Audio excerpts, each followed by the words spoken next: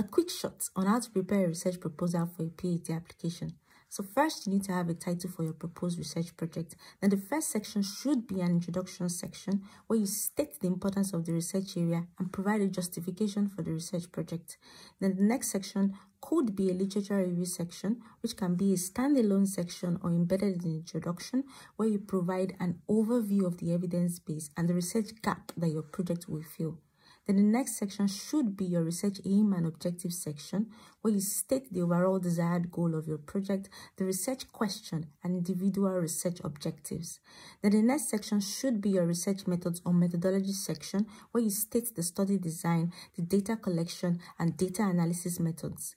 And finally, include a section on the research timeline and plan, that is what each milestone of the project is and the expected date of completion.